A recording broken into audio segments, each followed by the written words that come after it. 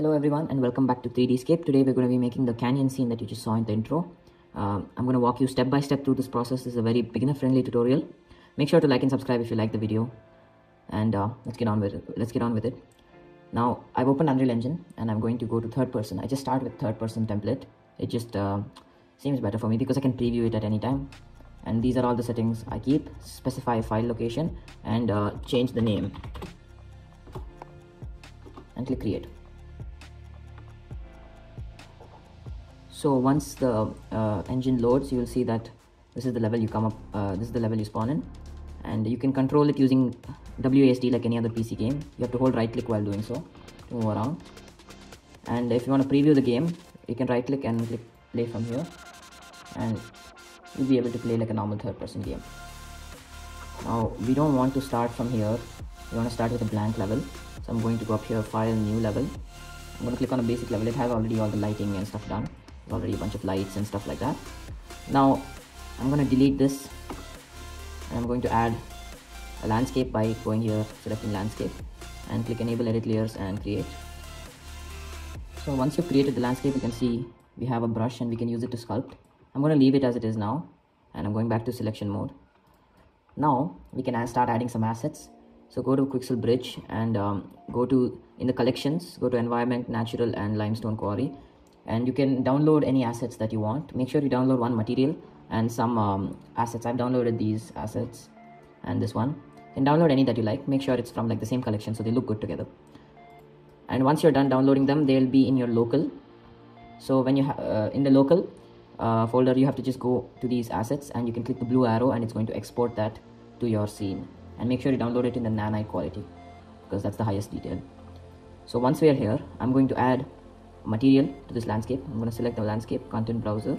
I'm going to go to content, and here you see a Megascans folder has appeared, and I'll just go there, surfaces, and this gravel material. I'm going to just click on the landscape, select the material here, and here where it says landscape material, I'll just click on this.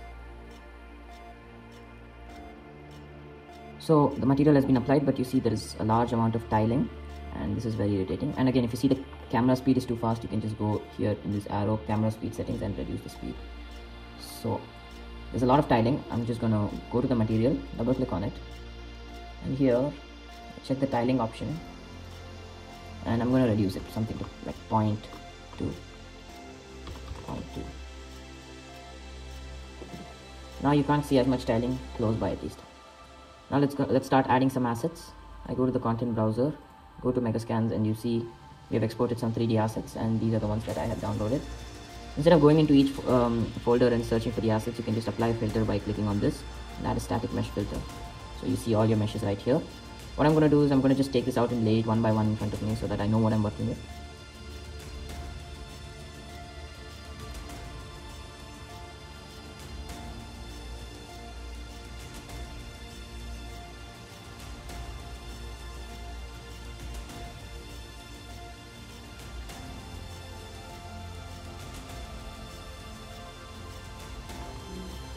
Now once this is done, I'm going to start laying out the assets.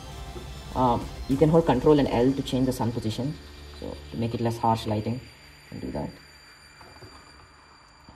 So I want to make a nice canyon like scene, so I'm going to just scale up these things. Now if you see, when I scale it, it scales in increments like that. That's because the snapping is enabled for all rotation, location, and scale. So I'm going to disable the snapping so I can scale it like with a nice fluid motion. And to duplicate, what I did there was I just selected it while dragging. I just held Alt, so it just duplicates.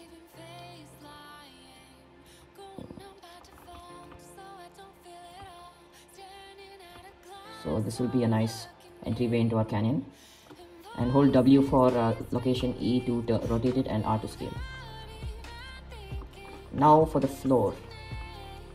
First I'm going to add some canyon assets to the background too.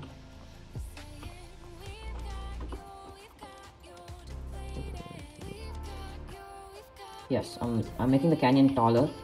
Because nanite assets have so much detail, you can duplicate the same asset and place it again and again with slight variations in its position, and you won't really see the repetition or tiling or stuff like that.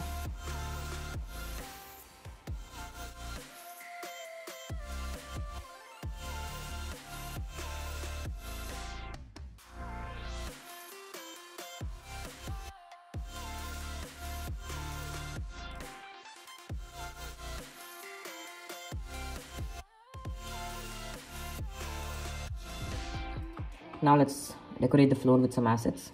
I'm going to take all the floor assets, put them down here. Sometimes these textures will be glitched out. That's alright, not a problem. You just have to reload the engine once, restart the engine, and it'll all be gone. I'll do that after I place all these assets. So the way I'm going to start this is I'm just going to take these assets and I'm going to just make a small group of them together. Something like that. Now I'm going to select all three of these and use this as one asset.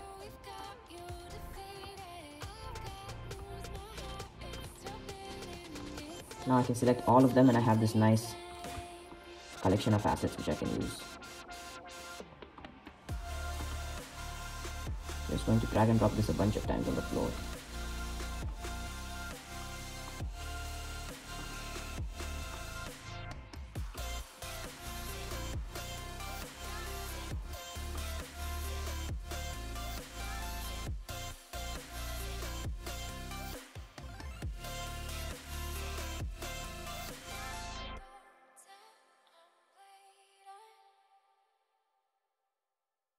Now I'm going to restart the engine.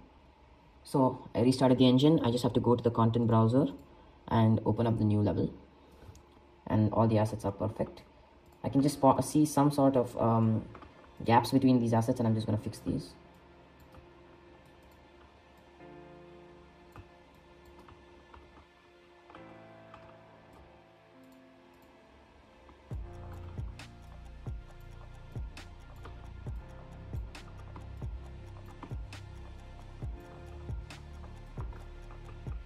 So now that's all done. I'm going to, this is the time where you change the atmosphere to make it ultra realistic. This is where most of your work gets done. But I'm going to use a very simple setup. I'm going to go to the sky atmosphere and increase these two sliders.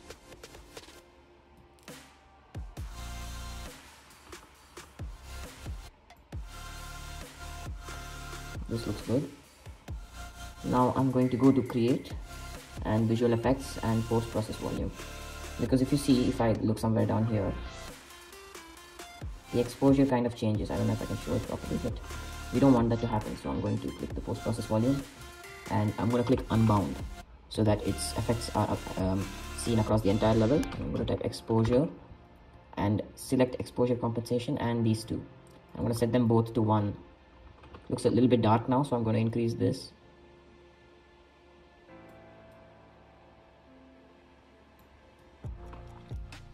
Yes. Now hold Ctrl L to find a very good position for your sun.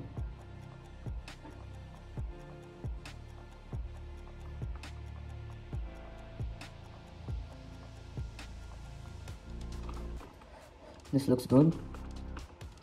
Now it's time to add a camera so you can get a good nice screenshot.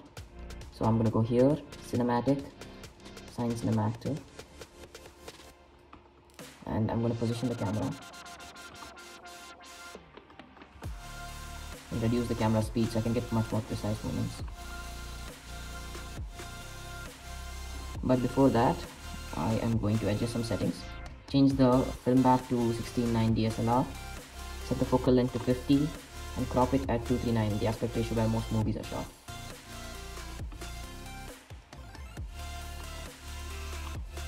And then once you're done, we can go here to the 3 dots, increase the screen percentage to 200, make sure you don't get any warnings, and then take a high resolution screenshot. I'm going to multiply this by 2. If I multiply this by 2, it will double the resolution.